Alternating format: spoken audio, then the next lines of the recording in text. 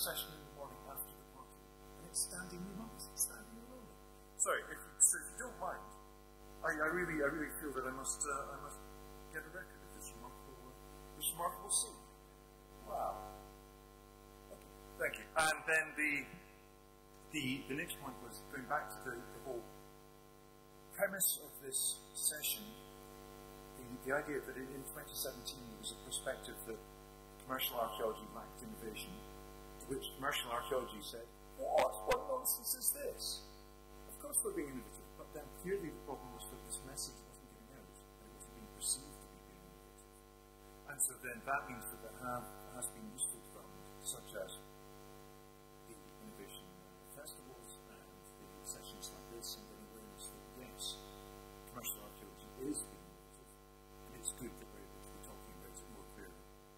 So, onto this presentation, jumping back to now being from Landward research, working on this project with colleagues here. For those of you that saw Keith May speaking yesterday in the Foundations of Data session, he talked about this project from a different perspective. This is a project about developing manual and guides to good practice for archaeological post-excavation, specifically good practice in post-ex, specifically in stratigraphic analysis. So for this paper, this is a project where Keith May is the principal investigator. Keith is responsible for giving that title that I have to stand up and talk to. James built the presentation. I'm giving the presentation, and Doug, who is in and out of the room, is in the room at the moment. He actually built the website.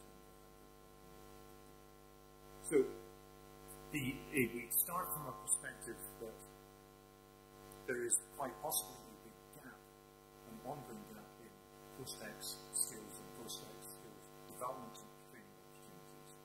Now, this is not, we are not generalizing about all of post-ex here. We're thinking very specifically about analysing the record and the stratigraphic analysis that comes out of this. And that we feel that the universities weren't really teaching this very much. That typically this is something that is learned informally, and okay, like in all of archaeology, and actually let's be honest, like in all of society, there is lots of experienced practitioners. At all times there is churn. The old lights, like me, are moving away from being in the centre.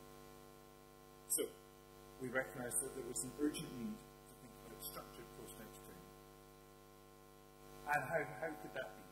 How could we do this? Is this about having best practice guidelines, a handbook, MOOCs, workshops, day schools, mentoring programs, apprenticeships, etc., etc.? Where it went to was we were then thinking about, well, it could be all of these things. And how could these things actually be done, and how could these actually be used?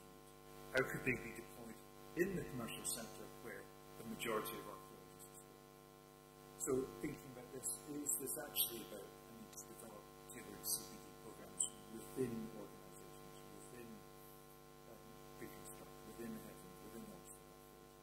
Or is it about developing training days that will complement existing timelines, or is it better about developing MOOCs, open courses that multiple users could access simultaneously?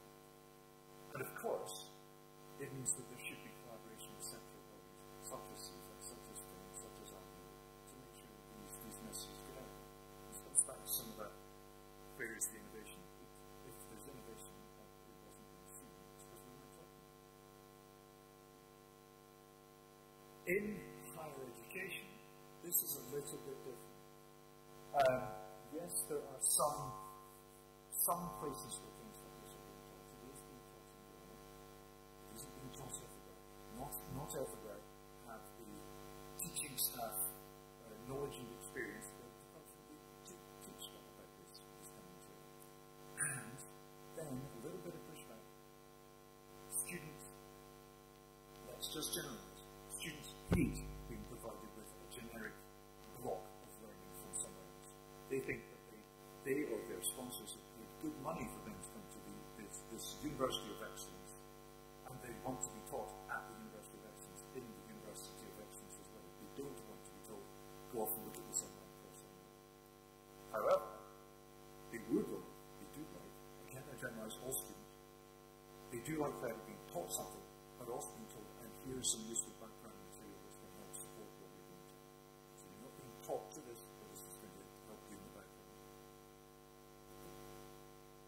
So this leaves us with where we are and how we are teaching our lives. We have to be thinking about stratigraphic analysis as, for me and people like me and my particular background, being the most interesting part of the exploration process. The thinking, the logic puzzle, the buying the quiz puzzle books at the train station to go through. This is what the fun and joy of stratigraphic analysis is all about. But we have to be producing something that is going to balance both that theory and the practice of actually being able to do it, actually being able to prepare hieroglyphics and be able to interpret it, and being able to produce something that can then be reinterpreted by others, with making sure that the information we have is accessible and inclusive, and that it stays up to date and it stays relevant as we go forward. So, the project has created the Guide to Good Practice, which is open and available at this website.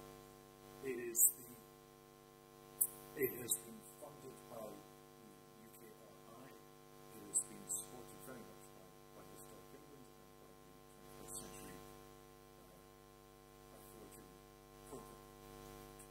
21st Century Archaeology Program.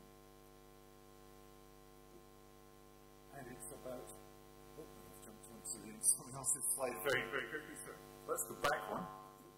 So, just to make you, to let you know that this is something that you may have heard Keith talk about yesterday about the process and what's in there. Here's the route to the handbook on the website. Everything is there, and everything is there that we can still talk about and use, and different people can use in different ways, and different institutions can use in an educational facility. Okay. With that, I will stop starting other people's slides, and thank you.